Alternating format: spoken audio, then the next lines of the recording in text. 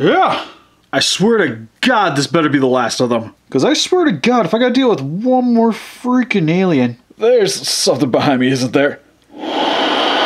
Okay, before you eat me, can I just say one thing? You are literally like the coolest alien ever. I beg to differ. Hey Rangers, welcome to Super Important Reviews. My name's Steve, and thank you guys for 1,000 subscribers. I appreciate every single one of you guys. You guys have been super supportive of this channel. Awesome. And as a big thank you to you guys, going to be doing some fan requested reviews, which these are mainly just toys that I've used for comparisons for other videos, like this bad boy here, the Galoob large scale Starship Troopers warrior alien. And if I remember correctly, this figure was a request from Recon Sevilla. And again, thank you for chiming in the comment section of a figure you wanted to check out. Glad to put up a video for you. And also put up a video on the Geek Chest of a tour of my collection. If you guys see any action figures that you want me to review over there, definitely be sure to chime in the comment section of that video so that I can hopefully try to get out a video. Can't guarantee it, but I'll try my best. And without further ado, we're going to get right into this figure right here, which, just to give you guys a heads up, I've had this figure for a while now. This figure came out in '97, I believe. And it has been played with, so if you notice any little scuffs of paint or anything that might be missing, which this guy is actually 100% complete, but he does have some minor wear just because of how stupid old he is. But I just wanted to give you guys a heads up because this is not a pristine version of this figure, which you can actually still find this guy in the packaging on eBay. You're going to be paying a little bit more for it.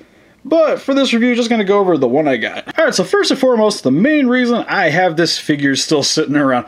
Which, for starters, is definitely one of my favorite aliens in all of movie cinema, next to the Xenomorphs from the Alien franchise. These guys would probably be my next one in terms of favorite aliens, just because I really love the insectile look of these guys. I think they look freaking awesome, and it's a very unique look for an alien, especially in terms of just being insectile, because he's kind of like a mix between a praying mantis and a weird Hercules beetle. And then it just has a bunch of other traits like spiderish kind of qualities, especially right here with like the little black widow insignia kind of coming across the top of his head. I just always thought he was just a really awesome looking alien, also super intimidating because it just takes so many guys to take down one of these aliens. Like, I'm pretty sure this guy would just destroy a Xeno for the most part. Which is why I definitely wanted to keep at least one of the figures of these guys around in my collection. I used to have a bunch of the littler guys, but over time those guys just kind of disappeared out of my collection. But this large guy is the one that just kind of stuck around me because I do love me some large action figures.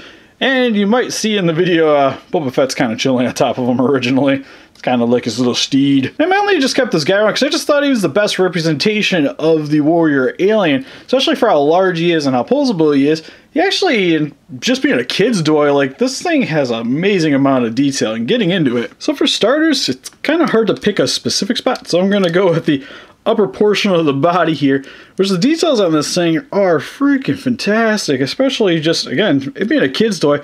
I love how it has all the little bumps and grooves right here on the exterior of the shell.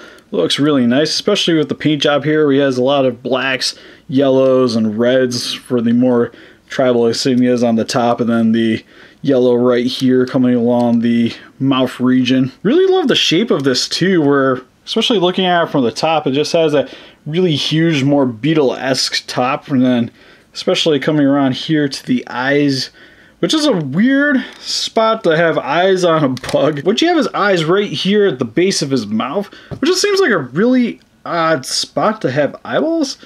But I guess it's not really like intruding, like if you have the mouth closed, these wouldn't be really blocking his eyesight. And it's also pretty well protected too because of his little claws right here.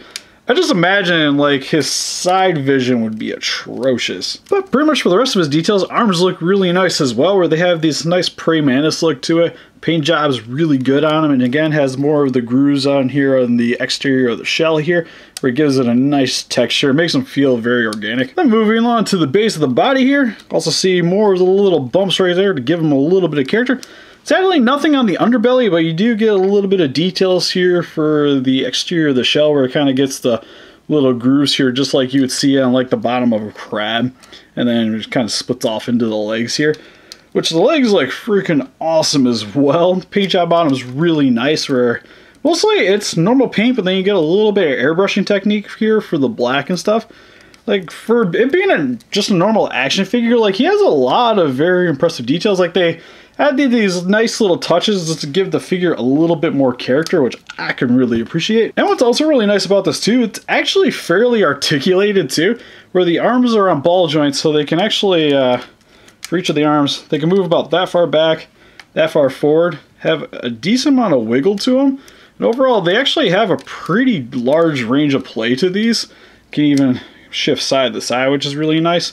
The mouth can move up and down, but we'll go over that in just a second because that's part of his little gimmick. He can also rotate here at the lower part of his waist where it connects to the legs right here. And then if you kind of rotate the legs around, he does have the capability of rotating all the way around. Oh, and you guys are hearing it. And then for the legs, they can rotate all the way around. Can also lift up and down a little bit. Cannot go side to the side though, sadly. But for being a very large scale figure, still pretty impressed with his overall details and the articulation. Like, he looks freaking awesome just standing here. Like, especially if you're going to be having like something like this standing on your shelf and really love the warrior alien, then this doesn't really get a whole lot better. Plus he has a gimmick, which for his mouth, if you open his mouth, then you go to close again, you get that really loud, awesome crunching sound, which they did have the actual human characters go along with it, so you can kind of have him chilling inside of the mouth, and then he just opens, closes, and now he's just devouring his prey. And also, on the top of his head, too, there's also a little button right here where you get the alien screech.